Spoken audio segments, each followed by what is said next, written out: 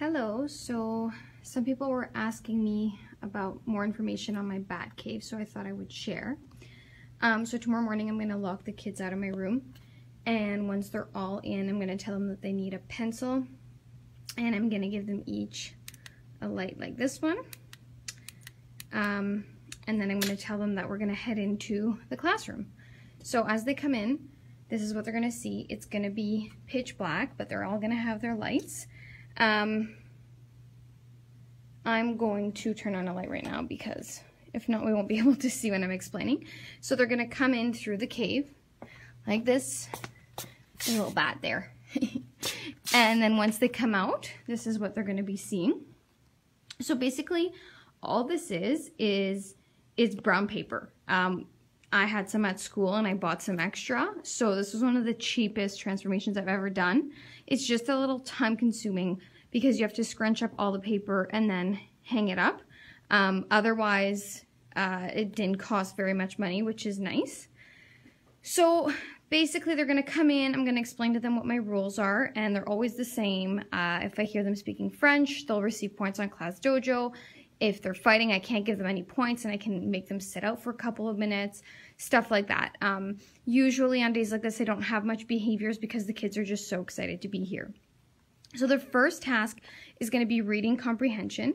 They have 3 texts that they're going to have to go collect. So my first one is about insects. And the reason I'm doing insects, birds, and bats is because we're learning about flight, and this is all about animals that can fly. So we just finished the properties of air, and now we're going to go into animals that can fly.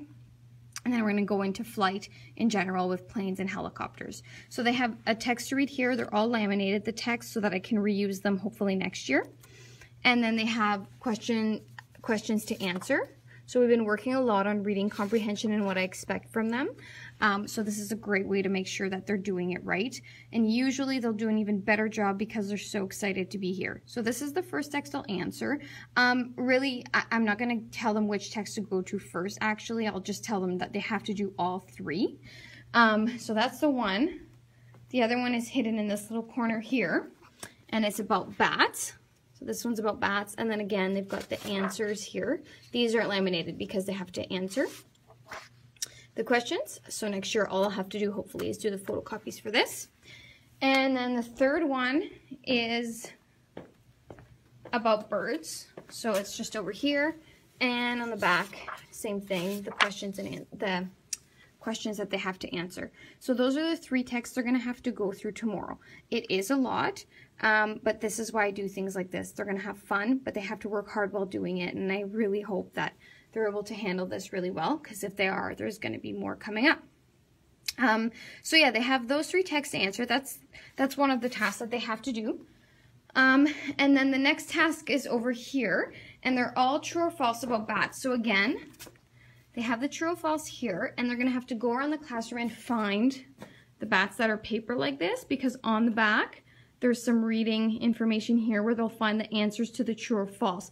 They can't just write true or false. They have to have an explanation to why it's true or false, again, to make them work a little bit harder. So there's another one here. Whoops. And on the back, there's the writing.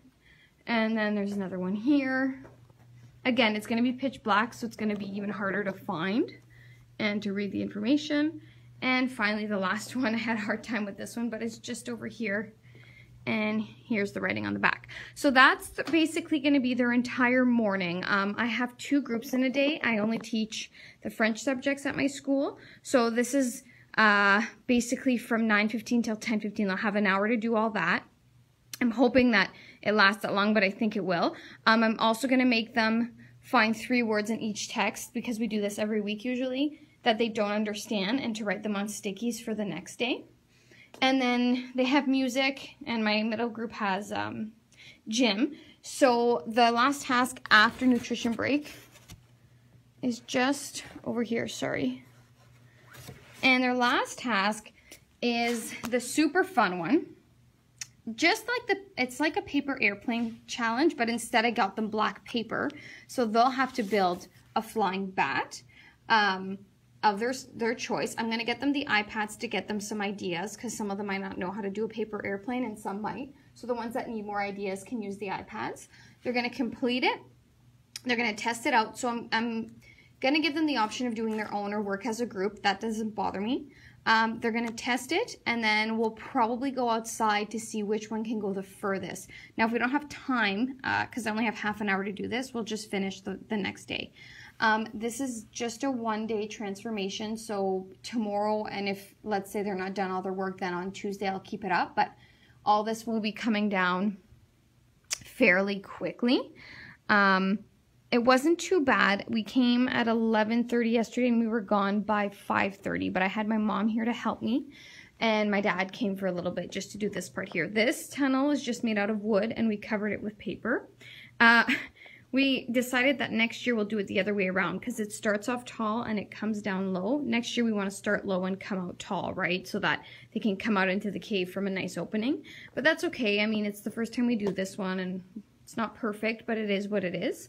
Yeah, that's about it. You can see I hung a lot of bats around. It's kind of dark and hard to see, but I've got some bats hanging. I have a flying bat, but it's broken right now. It didn't work yesterday, so I'm hoping we can fix it tonight.